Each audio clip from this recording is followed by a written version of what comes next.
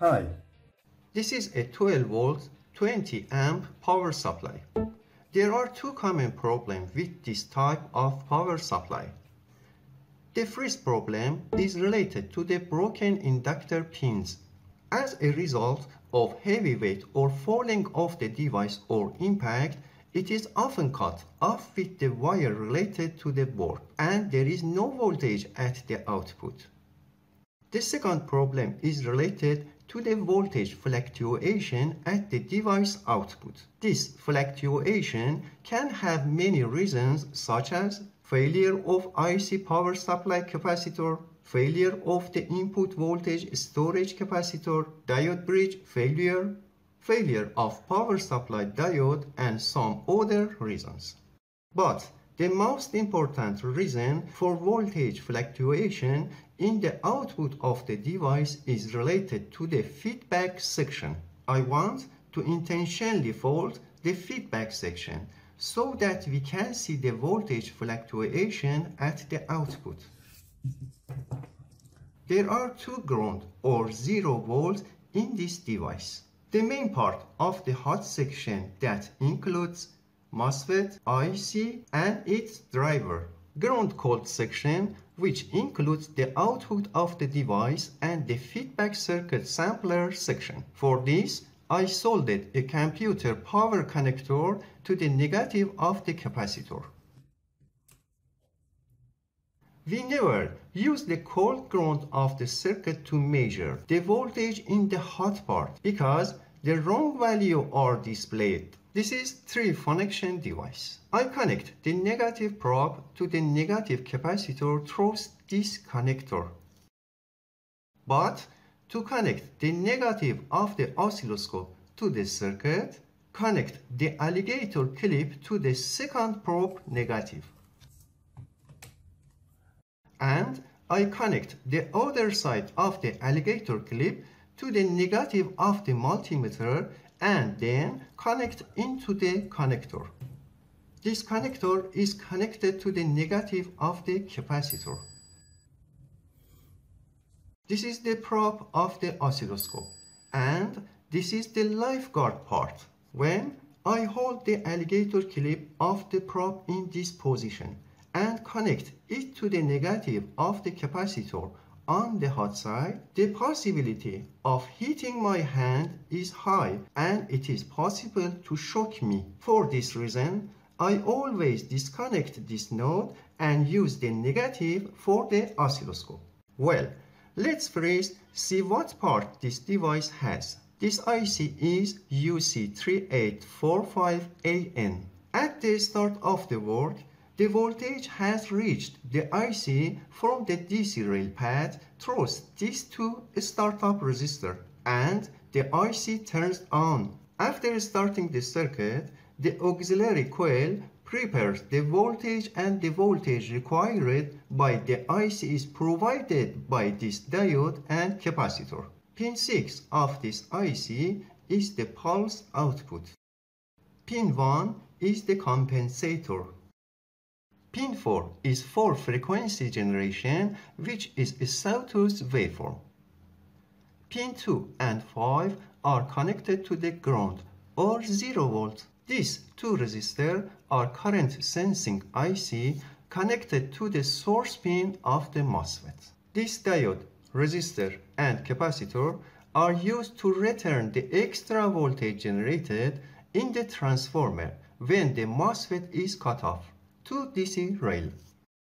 This resistor, diode, and capacitor are the clamp circuit for the transformer. This optocoupler is for isolating the circuit, and this part is TL431, which is a shunt regulator.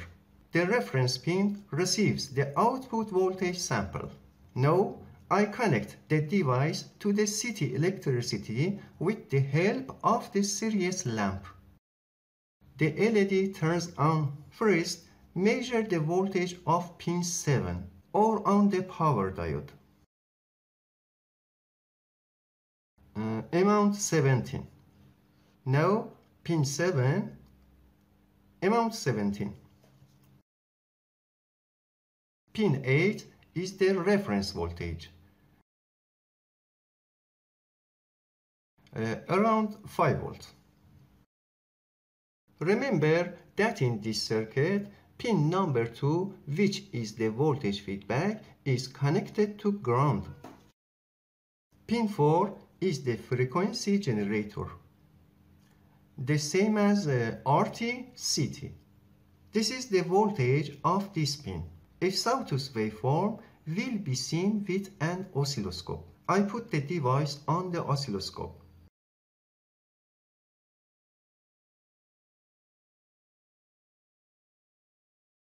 This is a sawtooth waveform. Pin 6 is the pulse output, which has 2 resistors in its path. There is also diode here to help turn off the MOSFET in reverse. These 2 resistors are current sensors that are connected to pin 3 of the IC. There are 2 PNP transistors in the circuit for overcurrent protection. I put the device in multimeter mode. I measure to base pin, around 4 volts. I choose the base pin of the second transistor, around 5 volts. Since this RPNP transistor, the presence of voltage in the base pin indicates that they are off. This is TL431, which is determined with the help of these 2 resistors and potentiometer, its reference voltage in pin 1. Its direction is toward the output, so the reference pin is placed on top. To measure the reference pin voltage, the negative of the multimeter should be connected to the negative output. But currently the negative of the multimeter is connected to the hot part, so we cannot measure correctly. Now I'm measuring this pin voltage, about 108 volts. This is completely incorrect. Now, with the help of an oscilloscope, we measure the pulse output of pin 6 of the IC.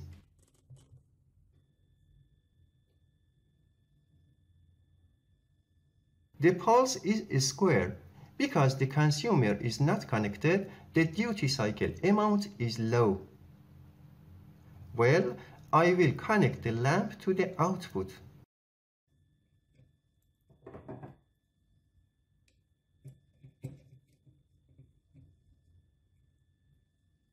I will measure the pin 6 again.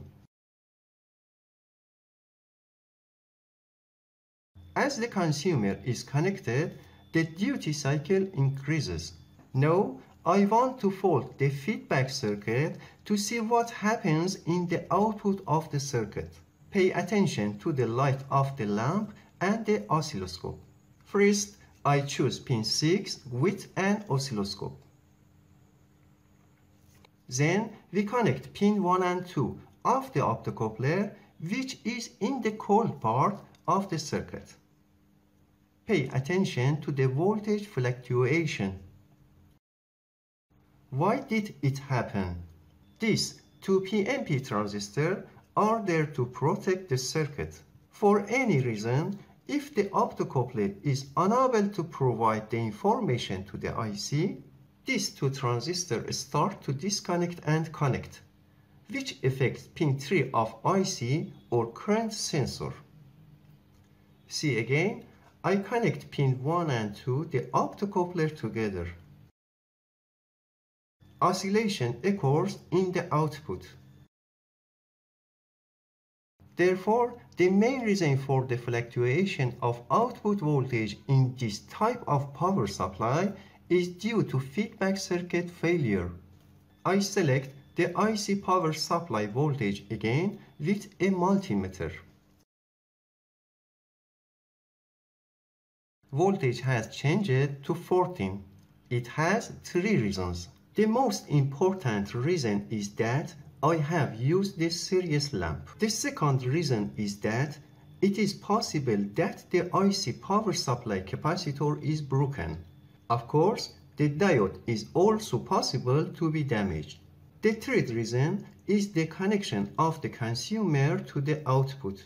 In any case, this voltage should not drop, otherwise IC will be turned off. This capacitor is related to the soft start of the power supply. If the output voltage of the power supply is lower or higher than the main voltage of the device, we adjust the voltage to 12 volts by rotating or adjusting this potentiometer. This potentiometer is connected to pin 1 of the TL431. These two resistors and capacitor are related to the snubber circuit of the Schottky diode. Thank you for watching this video.